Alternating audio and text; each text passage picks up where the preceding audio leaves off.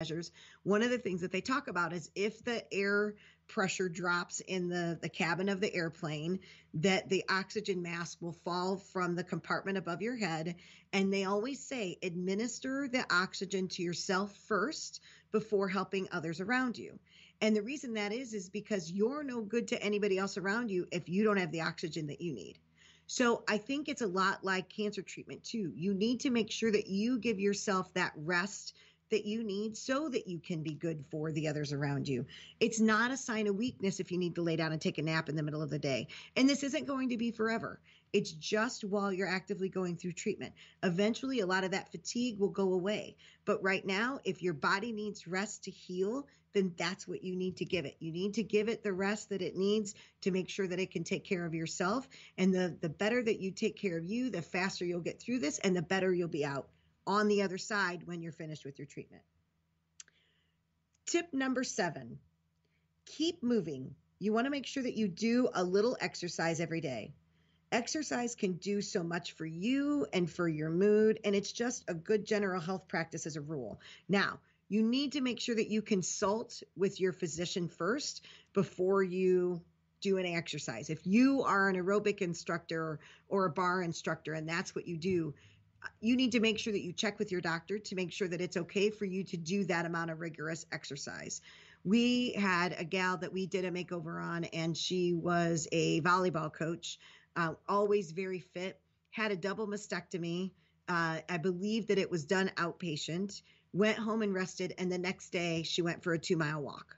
Now, I know that that may not be typical for everybody, but the fact that, and she healed, she drank her water and she exercised. I can say that those were the 2 things that I know for sure that she did. And she came through her surgery and her recovery beautifully.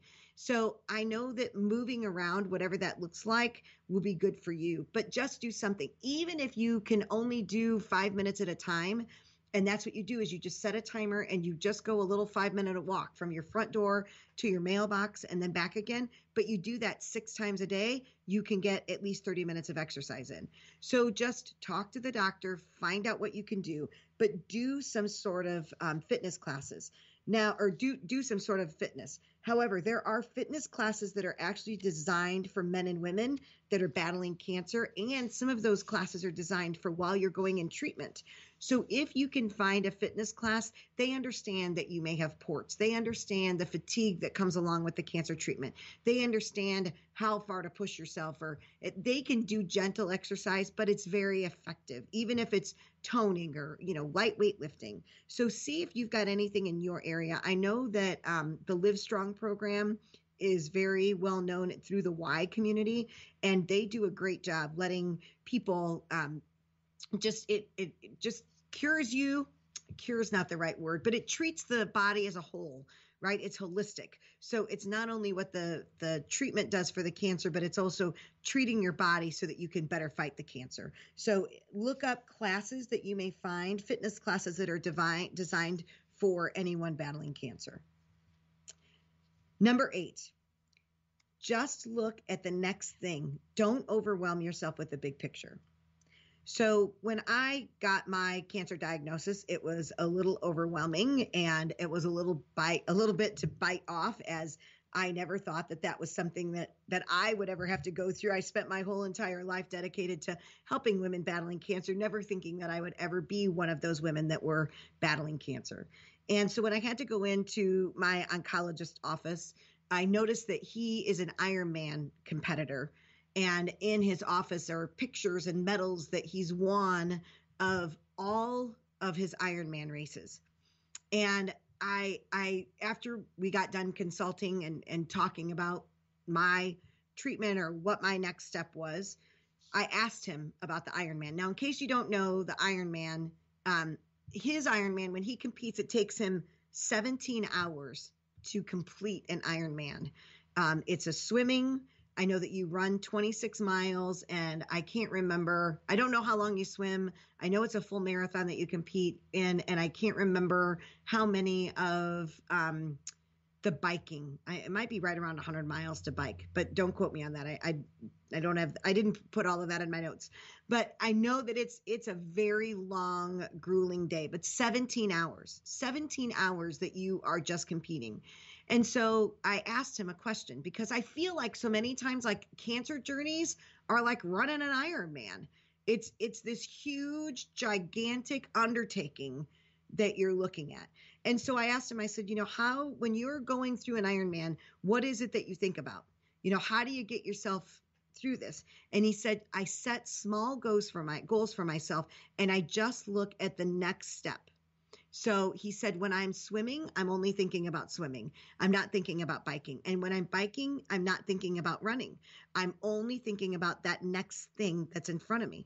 So think of your cancer journey that same way, is you just want to make sure that you're only thinking about the next thing, just the next chemo, just the next radiation. Don't think about what 6 months from now will look like, but think about what it's going to look like when you're done with treatment, when you've gotten all of those steps. Visualize what it's going to look like when you cross that finish line. Number 10, practice gratitude. This is such a huge thing. You can't be fearful and grateful at the same time. And that's per my friend, Anthony Robbins. So I want you to make a list of all of the things in your life that you have to be grateful for. I end my day every day of making a list of gratitude, things that I'm grateful for on a daily basis. That's how I end my day. It's easy to focus on all of the things that I don't have as opposed to all the things that I do have. So I need to remind myself every day of all of the things that I have to be grateful for. So start and end your day with a gratitude list, and really get in the habit of being grateful for all of the good things that are in your life, in spite of all of the things that aren't. Number 11, take action, don't react. This is something that I've had to practice myself, and I have a tendency to react as opposed to take action. Take the time that you need to digest any new information, and then formulate a plan before you react to some surprise information, right? So you're going to be hit with a bunch of information. So just make sure that you take time to just digest everything before you actually react to what you're processing. Process it all the way through and then take action. And the last one, which I think the most important, is make sure that you see your diagnosis for what it is and not worse than it is. Are you a glass half empty or a glass half full person? Just see it for a glass of water. Don't see it worse than what it is. Cancer treatment has come so far, and the survival rate now is so much higher than what it was 10 years ago. Just see it for what it is. Right now, it's cancer. You're going through treatment. You're going to beat it. You're going to be on the other side of it. And then you're done. Just make sure that you see it for what it is and not worse than that is. Well, we're almost out of time today, so I just wanted to say thank you for joining me. But I want to invite you to visit our website, where we have a ton of free resources and some great information.